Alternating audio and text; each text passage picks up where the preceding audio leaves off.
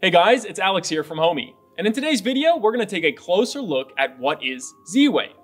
Now, Z-Wave is a wireless protocol that's relatively popular across the smart home and home automation world.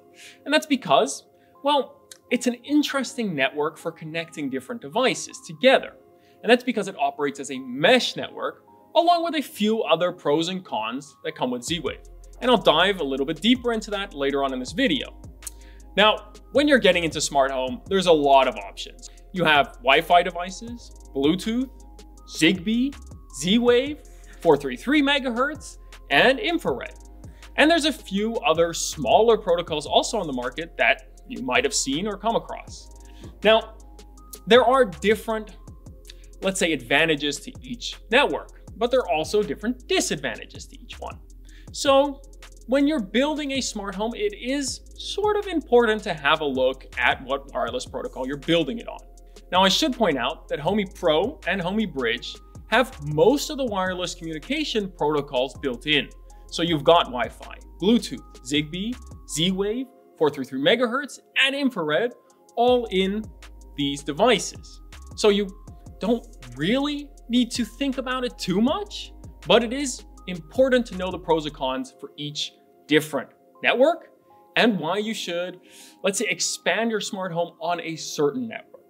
And that's often to do with that mesh networking. And I'll dive into that on my whiteboard in a little bit, just to explain how that works and how a system like that is put together.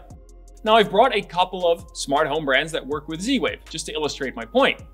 Aeotec is one of these, and they have a couple of cool devices. So they have wall mounts, they have built-in modules, they have plugs, they have bulbs, they have all kinds of different smart home devices, and they all have a unique take on the design and the different ways that they work with your smart home.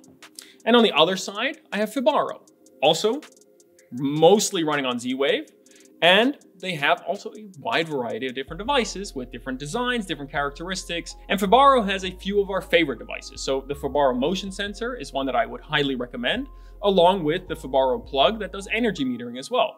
Those are reliable and stable devices that work quite well for a smart home.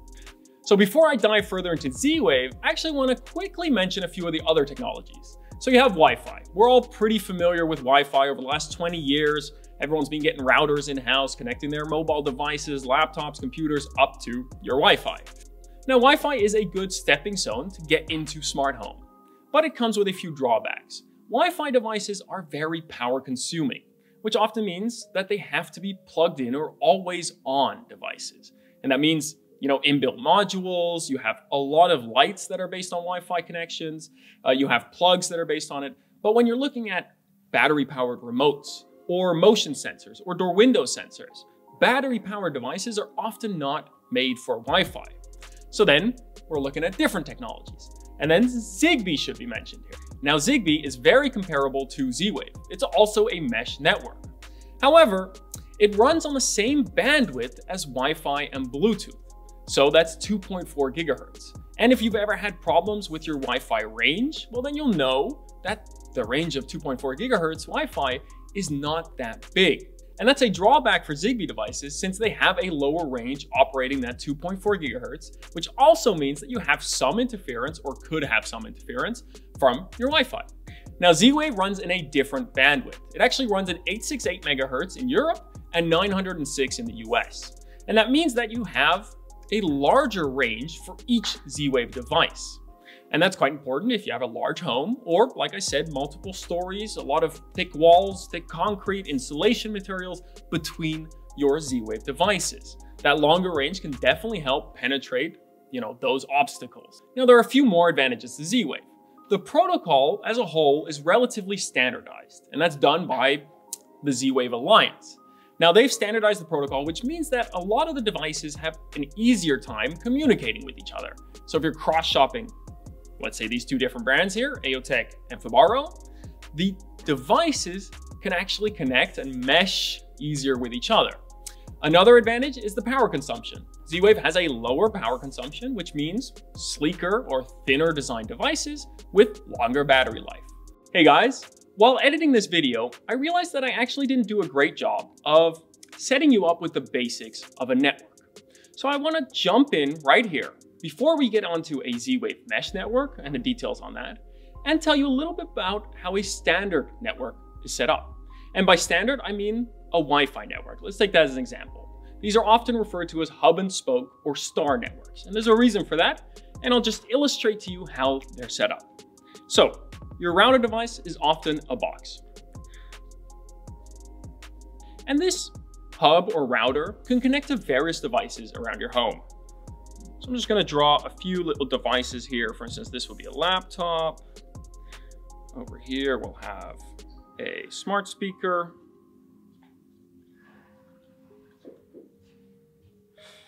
Set up over here.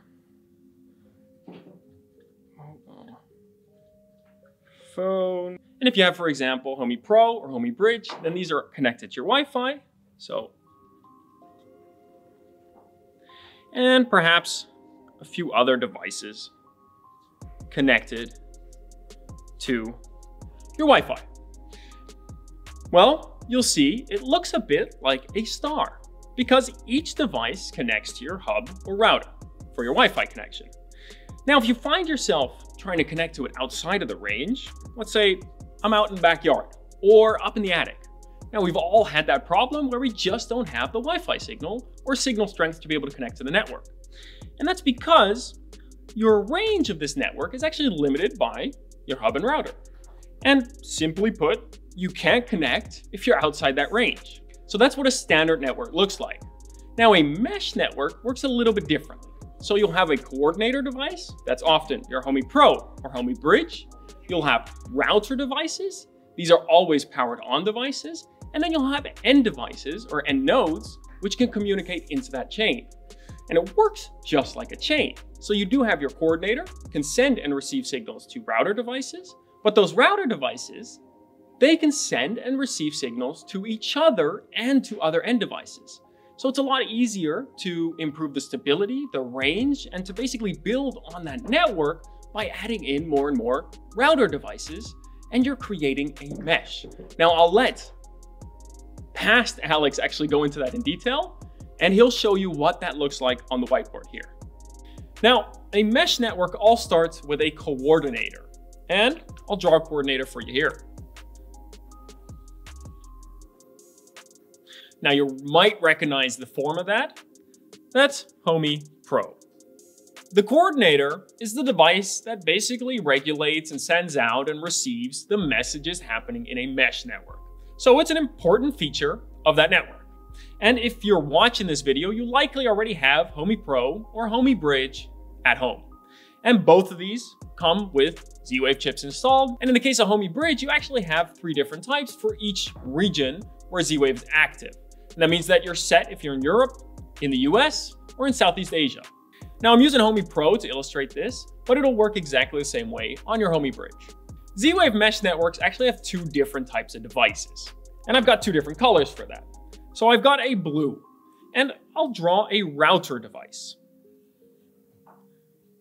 And you might recognize that as a light bulb. Now there's a reason that I've picked a light bulb as the router device, but I'll get into that in a second. First, let's draw the other type of device, and that's an end device, or also known as an end node. So let me draw a battery-powered button.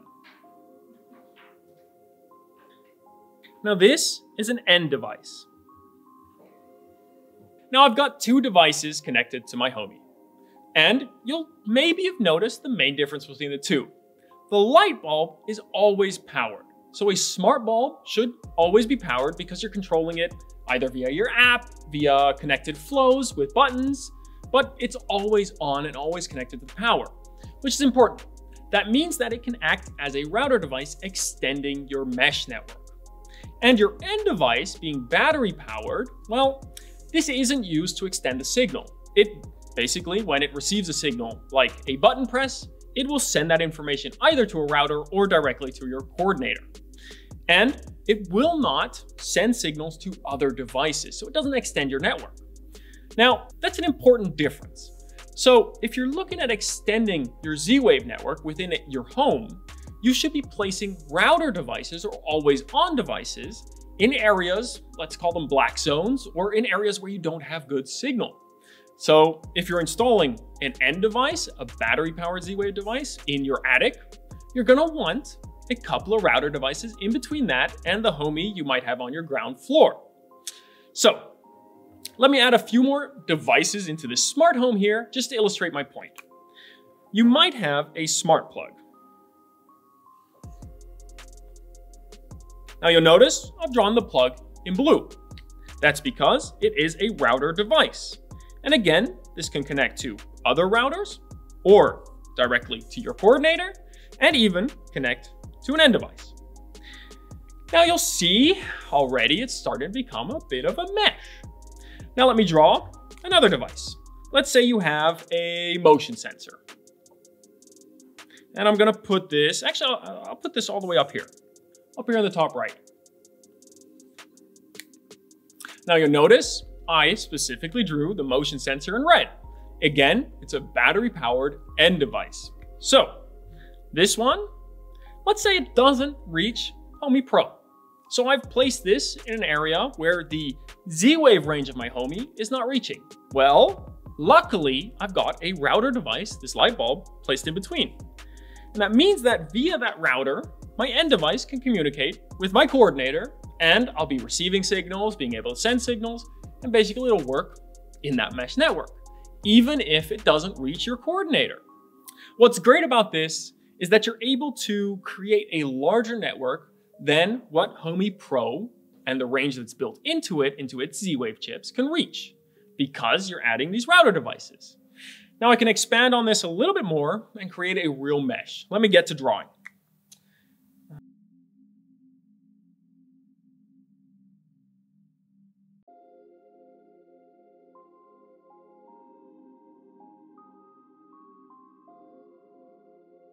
Now I've added a few devices to my mesh network: contact sensor, remote, water sensor. Now that water sensor is unfortunately out of the range of my coordinator and these two router devices I have. So to solve that problem, we can add in another router device somewhere in between the coordinator or another router device and that water sensor. So let's do that.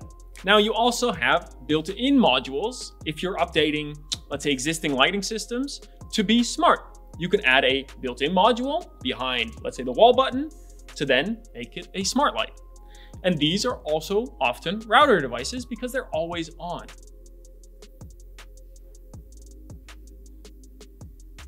Now, fortunately, that module, being a router, can connect to my coordinator and bridge the connection over to the water sensor. And again, I can strengthen my mesh network with all of the different devices in range of that router. Now that's the basics of a mesh network. You have a coordinator device, router devices, and end devices. And end devices, they don't act to strengthen your network, whereas router devices, being always powered, are able to strengthen that network and extend the range. Z-Wave comes with a couple more unique advantages. One, it has a relatively high security standard and encryption level. Two, it has pretty premium and well-tested products because they all have to be certified by the Z-Wave Alliance. And, well, let's not forget about some of the cons. Now, the premium price, the high encryption level, the mesh networking, all comes at a relatively high price point. And you'll notice that in the smart home market, across the board, Z-Wave devices are often a little bit more expensive than their Zigbee counterparts. But you do get the advantages that I mentioned earlier. Also, in part due to those stricter restrictions and stricter testing and higher costs, there is less selection of Z-Wave devices on the market. So if you're really looking for unique devices in certain spots, in certain situations, you might need to look to different wireless technologies in order to cater to that. Now that should answer the question of what is Z-Wave. And I should suggest I have a video on Fibaro devices, so you can make sure to check that out. I'll add a link up in the top left or down in the description below. And I've probably got a video coming out soon about Aeotec devices, so make sure to subscribe, hit that bell icon so you get notified when we release a new video. Now, before you go, I did want to show off the pairing process for a Z-Wave device. So let me quickly just jump into that. I'm going to put the whiteboard to one side, grab the phone, and let's pair up the Fibaro motion sensors, as this is a sort of highly recommended product. Now I'm here in the Homey app. Let's add a device. Obviously search for the brand name and then select the device you're looking to pair.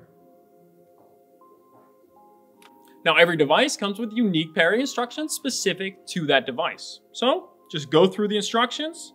Let's see, press the button 3 times on my motion sensor. You'll see that I get a check mark. We move on to step 2, and I've got to press the button on your Fibaro motion sensor 3 times again. Now, if you have some new devices at home and you're looking for pairing instructions, I actually have a whole playlist on how to connect devices up to Homey, and hopefully the device you're looking for is in that playlist. So make sure you search for that on the Homey channel. Now, as soon as the device is connected, you'll see it appear here on my devices screen. Now, if you've been watching this far, you'll know what type of device that is in your Z-Wave mesh network. That's right, it's an end device. Now, don't think that just because this is a Z-Wave device, it can only talk with Z-Wave devices. That's not true. If you're using Homey as a coordinator, it has the other wireless frequencies built into it, so you can connect to different types of devices. Which means that if you have a Zigbee bulb, like the one I have inside this lamp here from IKEA, which is an IKEA bulb running on Zigbee, I can actually create a flow that links up my Z-Wave motion sensor to my Zigbee bulb.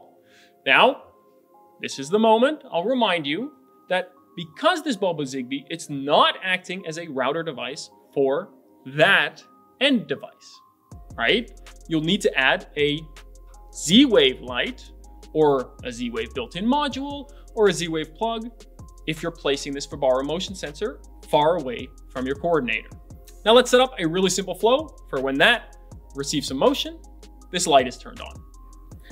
So for the when card, I'm gonna head to Fibaro, select the motion sensor, and I'll select the motion alarm turned on. So this flow is triggered when that motion sensor detects motion. Under the then section, I'll head to this IKEA light. And I'm gonna say, let's turn it on. Now this is a really easy flow, but I wanna illustrate that you can create connections between different wireless protocols. So my Z-Wave motion sensor is gonna turn on my Zigbee lamp. And this can go a little bit further. On Homey, you can connect that Z-Wave motion sensor to any other connected device that you have on Homey. So Wi-Fi, Bluetooth devices, Zigbee, other Z-Wave devices, obviously 433 megahertz and infrared, you can get them all using that one device. That makes it really easy to cross-shop different devices that you're looking for. So to conclude the video, let's end with a little bit of smart home action. Just gonna wave my hand in front of the motion sensor and my light turns on. Now, motion sensors like this one are best paired with zone activity flows. And if you're interested in zone activity, I'll link a video up in the top left or down below in the description for you to check out. And it'll explain a little bit more what kind of flows you can create with a simple motion sensor or door window sensor. Now, I hope that you've learned something in this video and that I've answered a few of your questions on what is Z-Wave. Now, if you're looking for more information on the smart home, different devices, different ways to use Homey, make sure you subscribe to the channel and I'll see you guys in the next video.